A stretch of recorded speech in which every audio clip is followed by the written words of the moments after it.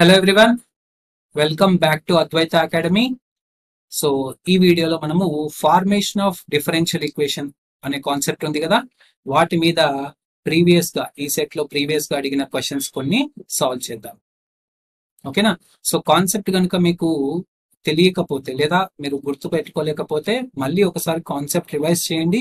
Revise చేసిన తర్వాత ఈ వీడియోని చూడండి. ఓకేనా? రైట్, ఫస్ట్ క్వశ్చన్ చూడండి. The family of straight lines passing through origin is represented by the differential equation. అంటే family of straight lines passing through the origin కి డిఫరెన్షియల్ ఈక్వేషన్ ఏమవుతుంది అని అడుగుతున్నాడు. ఓకే, సో ఈక్వేషన్ ఏంటి? y is equal to mx. అవునా?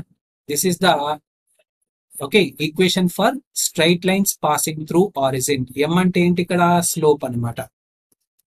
అవునా? m is the slope. Okay right. So ఇది equation అనమాట. The family of straight lines passing through the origin కి. ఓకే, అవి ఎట్లుంటాయి? సో ఇది ఎక్స్ యాక్సిస్, ఇది వై యాక్సిస్ అనుకుంటే family of straight lines passing through origin ఎట్లుంటుంది? It is the straight line passing through origin. ఇది why is equal to MX అనమాట. Why is equal to MX. Okay, ఇప్పుడు చెప్పండి. So దీన్ని first ఇక్కడ ఏం చేయాలి? m ని ఎలిమినేట్ చేయాలి. We have to eliminate m ని ఎలిమినేట్ చేయాలంటే ఒకసారి డిఫరెన్షియేషన్ చేయాలి. Okay, so differentiating on both sides. Differentiating on both sides. రెండు పక్కల డిఫరెన్షియేషన్ అప్లై చేస్తే ఏమవుతుంది? ఇక్కడ y ఉంది కాబట్టి differentiation with on both sides with respect to x. Okay, అప్పుడు ఏమైతుంది? y ని x తో డిఫరెన్షియేట్ చేస్తే dy బై dx అయిపోతుంది. Is equal to m into m constant కాబట్టి as it is d by dx of x అయిపోతుంది ఇక్కడ. అవునా? ఎందుకంటే ఇక్కడ x మిగిలింది. So d by dx of x అంటే 1. సో m ఇంటూ 1 అన్నా కూడా మనకు m అనమాట. సో m ప్లేస్ లో నేను ఏం పెట్టొచ్చు? dy బై dx పెట్టొచ్చు. కాబట్టి మళ్ళీ ఈ ఈక్వేషన్ నుంచి, ఓకే, ఇది ఈక్వేషన్ 1 అనుకోండి, ఇది ఈక్వేషన్ 2 అనుకోండి. Substituting, okay, substituting. ఇది మీకు అర్థం కావాలని ఇదంతా రాస్తున్నాను. ఓకే, మనం ఎగ్జామ్ లో ఇదంతా రాయాల్సిన అవసరం లేదు ఈ సెట్ ఎగ్జామ్ లో. Right, substituting equation 2 in equation 1. Okay, so అంటే m ప్లేస్ లో మనం dy బై dx పెడితే ఏమవుతుంది? y is equal to okay mx. m place లో మళ్ళీ dy by dx into x అయిపోతుంది. ఈ dx ఉంది కదా డినామినేటర్ లో, ఇది లెఫ్ట్ హ్యాండ్ సైడ్ పంపించేయండి. ఓకే, అప్పుడు ఏమైతుంది? y into dx. అప్పుడు ఏమైతుంది? y into dx is equal to X into DY అవుతుంది. ఈ y ఇంటూ డిఎక్స్ ఉంది కదా, ఇది రైట్ హ్యాండ్ సైడ్ పంపించండి. అప్పుడు ఏం రాయొచ్చు మనము? ఎక్స్ ఇంటూ డివై, ఈ ప్లస్ y ఇంటూ డిఎక్స్ మనకు అటు సైడ్ వెళ్ళింది అనుకోండి, రైట్ హ్యాండ్ సైడ్ ఏమైతుంది?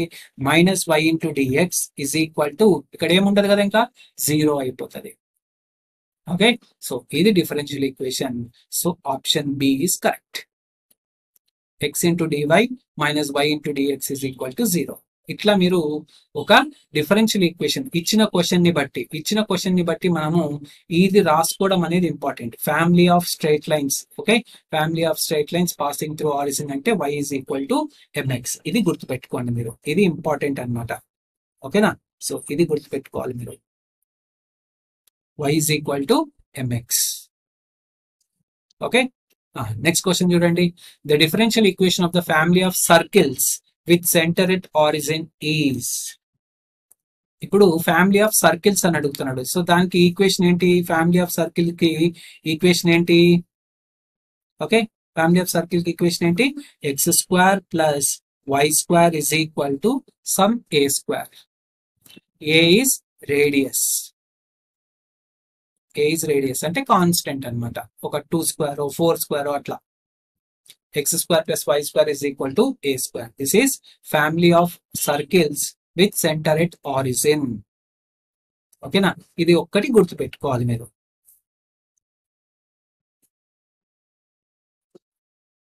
ఓకే, ఇప్పుడు చూడండి. ఇప్పుడు నేను ఏని ఎలిమినేట్ చేయాలి. అవునా? ఏని ఎలిమినేట్ చేయాలి కాబట్టి ఒక్కసారి డిఫరెన్షియేట్ చేయాలి. ఎందుకంటే ఎన్ని కాన్స్టెంట్స్ ఉంటే అన్ని సార్లు డిఫరెన్షియేట్ చేయాలి కదా. అవునా? ఇక్కడ ఏని ఎలిమినేట్ చేయాలంటే ఒకసారి ఒక ఏనే ఉంది కాబట్టి, అంటే ఒకటే కాన్స్టెంట్ ఉంది కాబట్టి ఒక్కసారి డిఫరెన్షియేట్ చేయాలి. కాబట్టి దీన్ని ఈక్వేషన్ నెంబర్ 1 అనుకుందాము.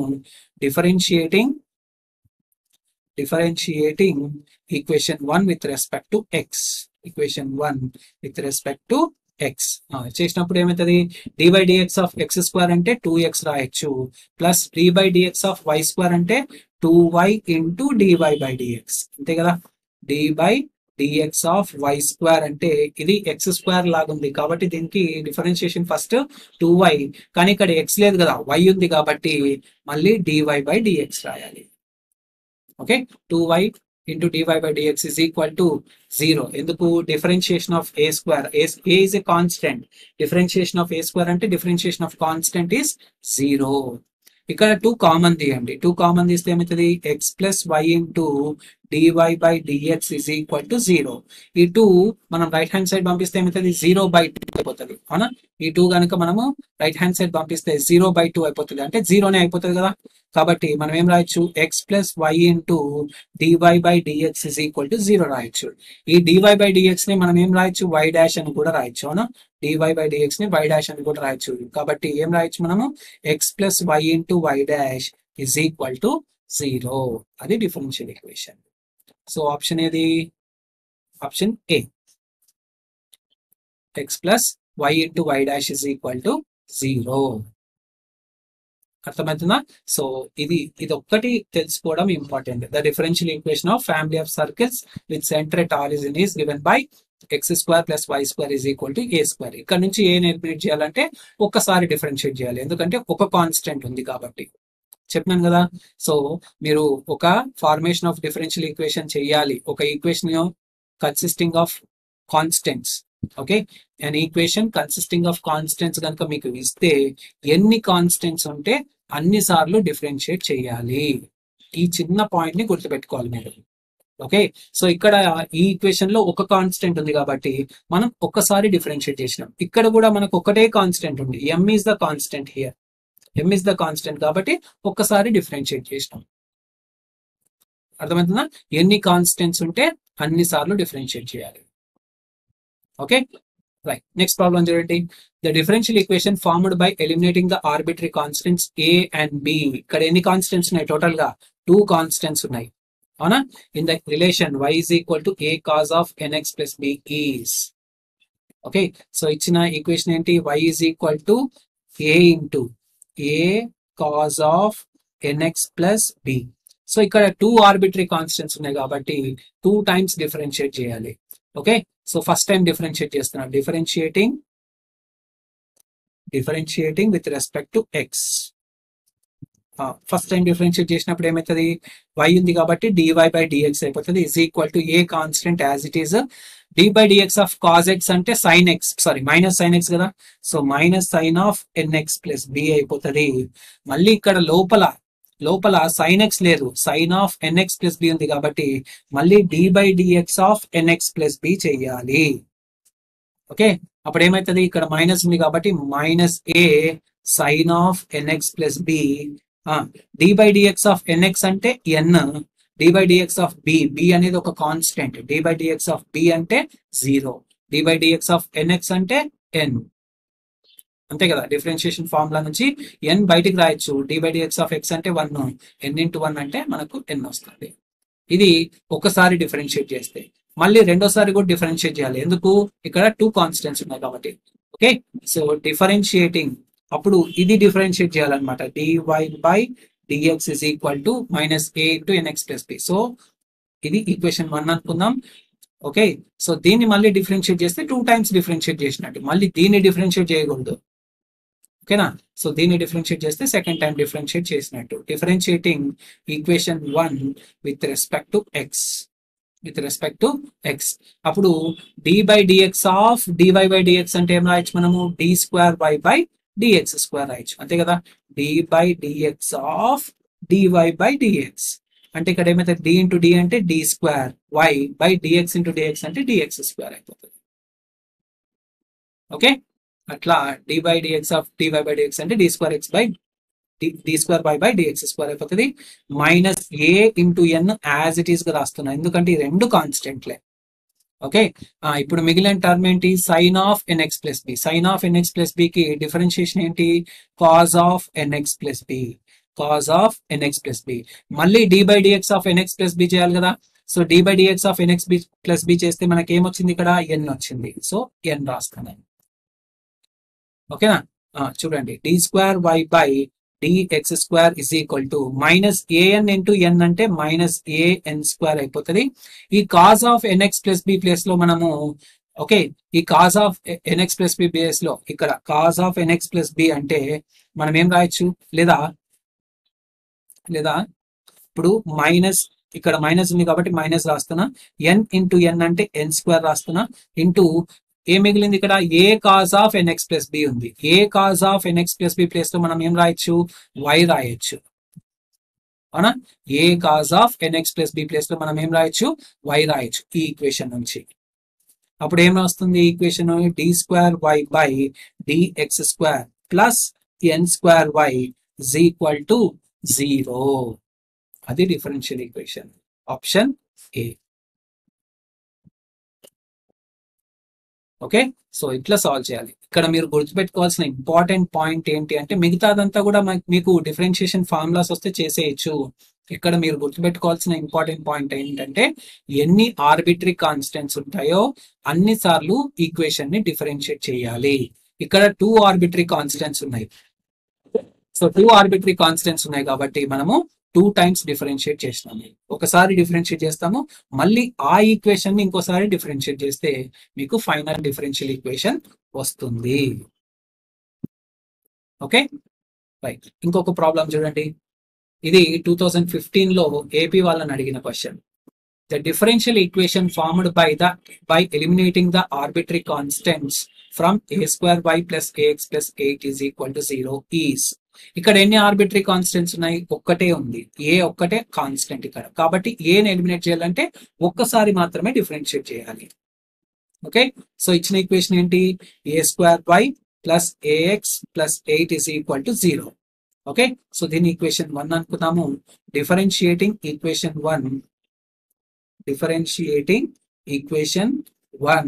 with respect to x. Okay, differentiating equation 1 with respect to x. అప్పుడు ఏమైతే చెప్పండి, ఏ స్క్వేర్ కాన్స్టెంట్ కాబట్టి ఏ స్క్వేర్ అట్లే రాస్తాము. dy by dx of y అంటే dy by dx రాయొచ్చు, dy by dx of y అంటే dy by dx రాయొచ్చు. ప్లస్ ఇక్కడ dy by dx of ax, dy by dx of ax అంటే a, అంతే కదా. dy by dx of ax అంటే a బయటికి రాస్తే మీకు ఏం మిగులుతుంది, dy by dx of x, dy by dx of x అంటే 1. సో a ఇంటూ 1 అంటే కూడా a అనమాట. కాబట్టి dy by dx of ax అంటే a plus dy by dx of 8 అనేది ఒక కాన్స్టెంట్ కాబట్టి దాని డిఫరెన్షియేషన్ ఎంత, 0. ఓకే, ఇజ్ ఈక్వల్ టు 0 అయిపోతుంది. అవునా, ఇక్కడ నుంచి ఏ కామన్ తీయండి, రెండిట్లో ఏ ఉంది కదా, ఏ కామన్ తీస్తే ఒక ఏ పోయింది కాబట్టి ఏ into DY by dx plus 1 is equal to 0 అయిపోతుంది. ఒకవేళ ఈ ఏ ని మనం రైట్ హ్యాండ్ సైడ్ పంపిస్తే ఏమైతుంది, 0 by a అయిపోతుంది. అవునా, 0 by a అంటే కూడా ఏ 0నే కాబట్టి మనకేం మిగులుతుంది అప్పుడు, ఏ into DY by dx plus 1 is equal to 0. ఈ 1 మనము రైట్ హ్యాండ్ సైడ్ పంపిస్తే ఏమైతుంది, ఏ into DY by dx is equal to -1 అయిపోతుంది. అవునా, a into DY by dx is equal to -1 అయిపోతుంది. కాబట్టి ఇక్కడ మనం ఏం రాసుకోవచ్చు, a is equal to -1 divided by DY by dx రాయచ్చా. ఈ డివై బై డిఎక్స్ ని మనము రైట్ హ్యాండ్ సైడ్ పంపిస్తే ఇక్కడ మల్టిప్లై అయింది, అటు సైడ్ వెళ్తే డివిజన్ అయిపోతుంది. కాబట్టి దీన్ని -1 by y1 రాసుకోవచ్చు, -1 by y1 రాసుకోవచ్చు. ఎందుకు నేను ఇక్కడ y1 రాస్తున్నానంటే ఇక్కడ ఆప్షన్స్ చూడండి, అన్ని y1 అని కూడా ఇచ్చినాడు. ఓకే, ఒక్కోసారి మనకు ఇట్లా కూడా ఇస్తారనమాట, y1 is equal to DY by dx అని అనుకోండి. మనకు ఆప్షన్స్ లో ఇట్లా కూడా ఇస్తారు, y1 అని ఇస్తే డివై బై డిఎక్స్ అని అర్థం. ఓకే, అందుకే ఇచ్చిన ఆప్షన్ ని బట్టి నేను ఇక్కడ y1 అనుకుంటున్నా, డివై బై డిఎక్స్ ని y1 అనుకుంటున్నా. కాబట్టి మనకు ఏ ఎంత వచ్చింది, -1 by y1 వచ్చింది. ఈ ఈక్వేషన్ 2 అనుకోండి, substituting equation 2 in equation 1. So equation 2 లో మనకు ఏ వాల్యూ -1 by y1 వచ్చింది, అది తీసుకొచ్చి ఇక్కడ ఏ ప్లేస్ లో సబ్స్టిట్యూట్ చేయండి. సో ఈక్వేషన్ 1 ఏముంది, ఏ square y plus a x plus 8 is equal to 0. So ఇప్పుడు ఏ ప్లేస్ లో ఏం పెట్టాలి, -1/y1 పెట్టండి. సో అప్పుడు ఏమవుతుంది, -1/y1 హోల్ స్క్వేర్, ఎందుకంటే ఇక్కడ ఏ స్క్వేర్ ఉంది, into why plus A into ఏ అంటే ఏంటి మళ్ళీ -1/y1, okay, into X, sorry, into X plus 8 is equal to 0.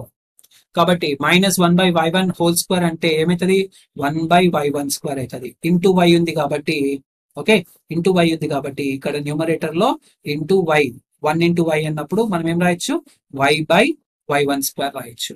ఓకేనా.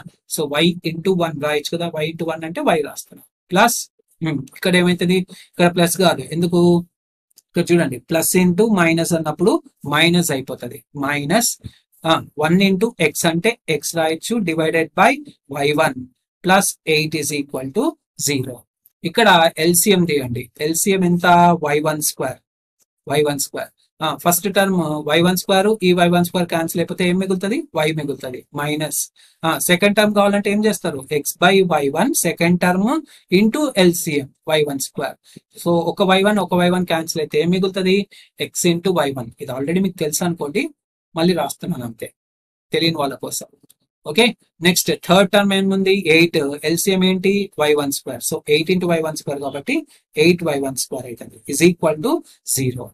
ఇప్పుడు cross multiply. So cross multiply చేసినప్పుడు ఈ y1 స్క్వేర్ దేంతో మల్టిప్లై అవుతుంది, 0తో మల్టిప్లై అవుతుంది.